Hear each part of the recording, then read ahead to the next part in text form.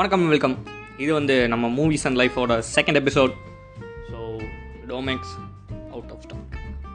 So அதுக்காட்டி வந்து இது ஒன்றும் அந்தரங்கமான நிகழ்ச்சி கிடையாது. நம்ம வந்து எப்போ போல் சாதாரணமாக வந்து பேசிகிட்டு இருக்கோம். ஸோ டைட்டில் வந்து கொஞ்சம் நல்லா நச்சுன்னு வைக்கலாமே அப்படின்னு சொல்லிங்காட்டி வந்து இந்த டியூரெக்ஸ் ஸ்டாக் அவுட்னு வச்சுருக்கோம். ஸோ இன்றைக்கி நம்ம காலையில் மோடி வந்து லாக்டவுன் எக்ஸ்டெண்ட் பண்ணியிருக்காரு. ஸோ அதுங்காட்டி வந்து இன்றைக்கி காலையிலே வந்து எல்லோரும் பர்ச்சேஸ் போயிருப்பாங்க. ஸோ டோமெக்ஸ்லேருந்து டியூரெக்ஸ் வரைக்கும் எல்லாமே எனக்கு அவுட் ஆஃப் ஸ்டாக் ஆகிருக்கும். ஸோ எல்லோரும் வந்து மளிகை சாமானெல்லாம் போட்டு மூட்டை கட்டி வச்சுக்கிட்டு இருக்காங்க. அது எப்போ முடியுமோ என்னன்னே தெரியல. ஏன்னா அவ்வளோ ஒரு வெறியோடு வந்து கொரோனாவும் எல்லோரும் அஃபெக்ட் ஆகிட்டு எல்லா மக்களையும் பீதியோடு கிளப்பிட்டு இருக்குது. ஸோ எனக்கு தெரிஞ்சு இன்றைக்கி தமிழில் மெட்டியோலி சீரியல் பாட்டுருந்தவங்க எல்லாருமே இன்றைக்கி மணி ஹெய்ஸ்ட்டு, பிரேக்கிங் பேடுன்னு எல்லா சீரியல்ஸும் பார்க்க ஆரம்பிச்சிட்டாங்க. எல்லாருமே ஹோலா அமிகோஸ்ன்னு வந்து பேச ஆரம்பிச்சிட்டாங்க.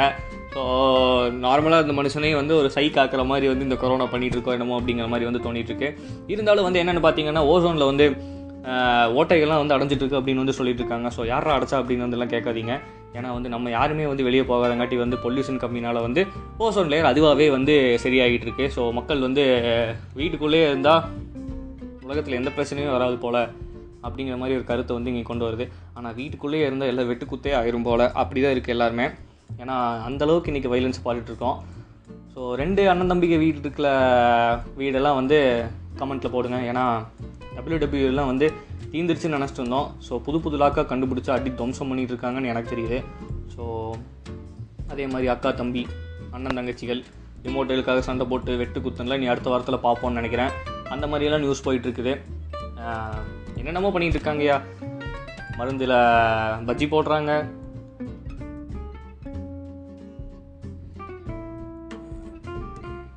ஸோ இந்த மாதிரி நியூஸ் வந்துட்டு இருக்கிற இந்த வேலையில் ஸோ நிறைய டாக்டர்ஸ் வந்து அவங்களோட உயிரையும் பணையை வச்சு வந்து எல்லா வேலையும் செஞ்சுட்ருக்காங்க. ஸோ இன்றைக்கி நிறைய டாக்டர்ஸ் வந்து இறந்துக்கிட்டும் இருக்காங்க. ஸோ இந்தியாவில் வந்து ஃபர்ஸ்ட் டைமாக எனக்கு தெரிஞ்ச ஒரு டாக்டர் வந்து இறந்துருக்காரு அப்படின்னு வந்து சொல்கிறாங்க.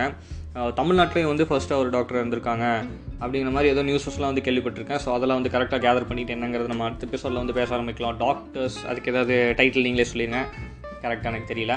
ஸோ இந்த டைட்டில் பற்றி ஏன் சொல்கிறேன் அப்படின்னா, ஸோ அவுட் ஆஃப் ஸ்டாக் இன்றைக்கி வந்து எல்லா பக்கமே வந்து வந்துக்கிட்டு இருக்குது.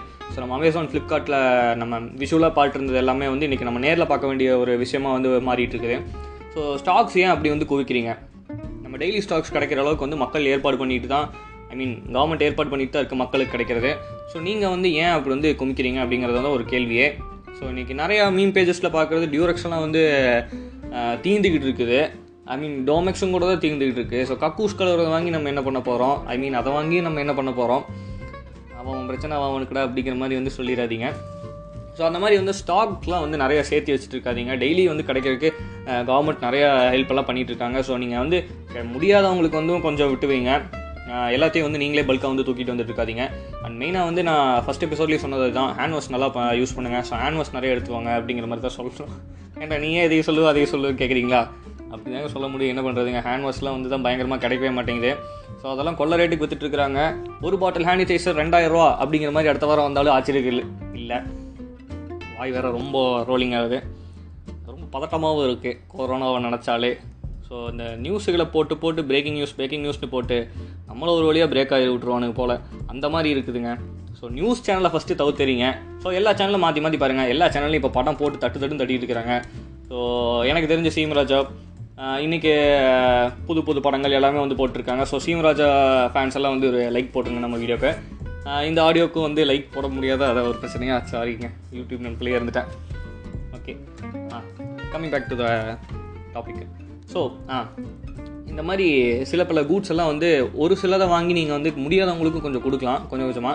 ஸோ ஃபுட்டு வந்து இன்றைக்கி கொடுக்கக்கூடாது அப்படின்னு சொல்லிட்டு கவர்மெண்ட் வந்து பேன் பண்ணிட்டாங்க. ஏன்னா எல்லோரும் வந்து தனித்தனியாக வந்து கொடுக்குறாங்க. அதாவது ஃபுட்டு ஒரு சிலரே வந்து ஒரு 10 வாங்கிட்டு போய் வந்து கொடுக்குறாங்க. ஃபுட்டு செஞ்ச ஃபுட்டு, அதாவது வெளியே மக்கள் இல்லாதவங்களுக்கு வந்து கொடுக்குறாங்க. அதெல்லாம் வேணாம், அது வந்து பொருளாக கொடுத்துருங்க அப்படிங்கிற மாதிரி வந்து சொல்லிட்டு இருக்கிறாங்க. ஸோ அதுதான் கரெக்டான ஒரு விஷயம். இன்னொன்று வந்து ஃபோட்டோ எடுக்காதீங்க தயவு செஞ்சு. ஒரு நீங்கள் ஃபுட்டை கொடுக்க போகிறீங்கன்னா கொடுக்குறதுக்கு முன்னாடி ஒரு ஃபோட்டோ எடுங்க. வீட்டில் வச்சு இந்த மாதிரி நாங்கள் கொடுக்க போகிறோம் அப்படிங்கிறது ஒரு ஃபோட்டோ எடுங்க. ஸோ கொடுக்குறப்போ வந்து அவங்களையும் சேர்த்து வந்து ஃபோட்டோஸ் ஒரு வீடியோஸ் எதுவுமே எடுக்காதீங்க. ஸோ கொடுக்குற உங்களுக்கு வேணால் ரொம்ப சந்தோஷமாக இருக்கிறா, வாங்கல அவங்களுக்கு வந்து கண்டிப்பாக சந்தோஷமாக இருக்காது. நீங்கள் அந்த நிலமையில் இருந்தீங்கன்னா நீங்கள் வாங்குவீங்களா அப்படிங்கிற ஒரு நினப்பு மட்டும் யோசிச்சு பாருங்கள். என்றைக்குமே வந்து நீங்கள் அதை செய்ய மாட்டீங்க. ஸோ நீங்கள் கொடுக்குறதும் கூட ஒரு பெரிய விஷயம் இல்லை. கொடுக்குறது வந்து எல்லாருக்கும் நான் தெரிவிக்கணும் அப்படின்னு சொல்லிட்டு வந்து இந்த போஸ்டர் ஸ்டோரிஸ் வந்து போடாதீங்க. அதே மாதிரி வந்து அந்த ஃபோட்டோஸை போட்டு வந்து நீங்கள் உங்களால் முடிஞ்ச ஹெல்ப் பண்ணுங்கள், உங்களால் முடிஞ்சதை பண்ணுங்கள். நீங்கள் உங்களால் முடிஞ்சதை பண்ணுங்கள். அவங்கவுங்க வந்து யாருக்கிட்டையும் வந்து கேட்காதீங்க. உங்களால் முடியும்னா நீங்கள் பண்ணுங்கள், இல்லாட்டி வந்து நீங்கள் பண்ணாதீங்க அப்படிங்கிற மாதிரி தான் நான் சொல்லுவேன். ஸோ ஒரு சில நண்பர்கள் வந்து என்னோட நண்பர்களும் வந்து பண்ணிகிட்டு இருக்காங்க. ஸோ அவங்களுக்கு வந்து நான் சப்போர்ட் பண்ணுவேன்.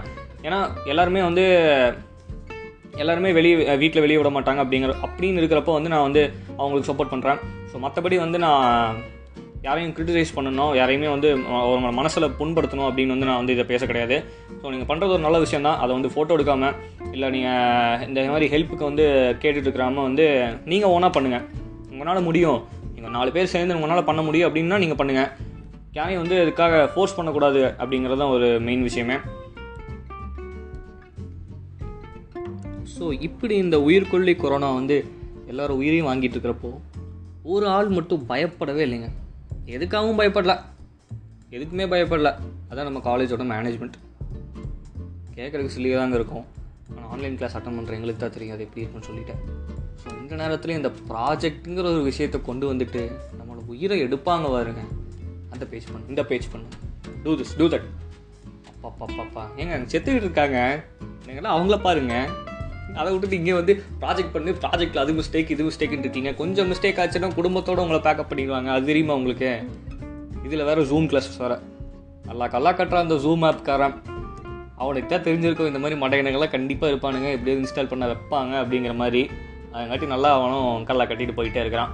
ஸோ எல்லாமே வந்து அதையுமே கம்மி பண்ணியிருக்கலாம். ஸோ அவங்க ஏன் இப்படிலாம் வைக்கிறாங்க அப்படின்னா நம்ம என்ன பண்ணுறதுன்னு தெரியாமல் இருக்கிறப்போ வந்து நம்ம ஸ்ட்ரெஸ்ஸை கொஞ்சம் குறைக்கிறதுக்காக, அது போக வந்து வேறு என்ன நீங்கள் பண்ணுவீங்க, எப்படியும் இதையாவது பண்ணுங்க அப்படிங்கிற ஒரு காரணம் காட்டி, ஸோ அதுக்காக தான் வந்து அவங்களும் அப்படி பண்ணிகிட்டு இருக்கிறாங்கன்னு நம்ம நினச்சிக்க வேண்டியதான். ஆனால் வந்து என்னை பொறுத்த வரைக்கும் ஸ்டூடெண்ட்ஸ் எல்லாருக்குமே அப்படி தான் தோணும், இது ஒரு தேவையில்லாத விஷயம் அப்படின்னு சொல்லிட்டு. என்னங்க பண்ணுறது, காலேஜ் போனாலும் படிக்கிறாங்க, வீட்டில் இருந்தாலும் படிக்கிறாங்க அப்படிங்கிற மாதிரி தான் இருக்குது நம்மளுக்கும். ஸோ எதுக்கு இதெல்லாம்? சரி, ஓகே, நம்ம ஆஸ் யூஸ்வல் டாபிக் விட்டு எப்போவுமே வெளியே போயிட்டுருக்கிறது தான், கண்டுக்க வேணாம். ஸோ இதை வந்து கேட்டுட்டு நிறைய பேர் வந்து கமெண்ட்ஸ் எல்லாம் சொல்லியிருந்தாங்க. ஸோ ஒரு சிலர் நல்லா இருக்குன்னாங்க, ஒரு சிலர் வந்து படிக்க அவ்வளோமா இருக்குன்னு வந்து சொல்லிட்டு இருந்தாங்க. ஸோ இந்த பாட்காஸ்ட் ஒரு மேட்டர்லாம் சீரியஸாகவே சொல்கிறேங்க, எனக்கு பாட்காஸ்ட்டில் எப்படி பேசணும் என்னங்கிறதெல்லாம் தெரியாதுங்க. நான் இப்போ தான் பிகின் பண்ணியிருக்கிறேன். ஸோ இதுலேருந்து வந்து நான் எப்படிலாம் இம்ப்ரூவ் பண்ணணும்னு சொல்லிட்டு நீங்கள் கமெண்ட்ஸில் சொன்னீங்கன்னா கண்டிப்பாக வந்து நான் அதை இம்ப்ரூவ் பண்ணிக்குவேன். அதை விட்டுட்டு எடுத்த உடனே ரொம்ப டிஸ்கரேஜிங்காக தான் எல்லாருமே பேசிகிட்டு இருக்காங்க. ஸோ ஒரு சிலர் வந்து அப்படி பேசினாங்க. ஸோ அதெல்லாம் கண்டுக்கக்கூடாது அப்படிங்கிறக்காட்டி தான் வந்து நான் அடுத்த எபிசோடு வந்து திருப்பியுமே போட்டேன். அடுத்தடுத்த எபிசோட்ஸ் போடுறப்போ வந்து கண்டிப்பாக வந்து நல்லாவே பண்ணுறேன், இதோட பெட்டராகவே பண்ணலாம். ஒரு சிலர்ஸ் வந்து எனக்கு ரொம்ப என்கரேஜிங்காக இருந்தாங்க அந்த டைம்லேயும் கூட. ஸோ அவங்களுக்குலாம் எனக்கு ரொம்ப தேங்க்ஸ். ஸோ இது வந்து யூடியூப் பேஜ்லேயும் நான் போடுறேன். ஸோ ஸ்பாட்டிஃபை லிங்க்கும் வந்து நான் கீழே டிஸ்கிரிப்ஷனில் கொடுக்குறேன், யூடியூப் வீடியோஸில் பார்க்குறவங்களுக்கு. ஸோ ஸ்பாட்டிஃபைல கேட்குறவங்க ஆஸ் யூஸ்வல் நீங்கள் கேட்டுக்கிட்டே இருங்க. ஸோ மறக்காமல் ஃபேவரட்ஸ்லேயும் போட்டு வச்சுக்கோங்க, தேவைப்படலாம் அப்பப்போ கேட்குறதுக்கு. இதுக்குடா அப்படிங்கிறதுலாம் வந்து சொல்லிடாதீங்க ஏதோ.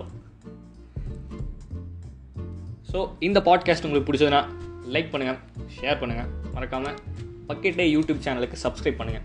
ஸோ இந்த ஃப்ரெண்ட்ஸ்க்கெலாம் அனுப்புங்க, நல்லாக்கான்னு கேளுங்க, கழுவி ஊற்றினாலும் அந்த கமெண்ட்ஸையும் சேர்த்து அனுப்புங்க. ஸோ அடுத்த டைம் வந்து அப்போ தான் நான் இன்னும் பெட்டராக வந்து பண்ணுறதுக்கு வந்து ரொம்ப ரோலிங்காக வந்து இன்றைக்கி என்னென்னு தெரியல. இந்த வீடியோ வந்து இந்த பாட்காஸ்ட்டில் வந்து இன்னும் கொஞ்சம் பெட்டராக பண்ணுறதுக்கு நீங்கள் தான் ஹெல்ப் பண்ணணும். So thanks guys.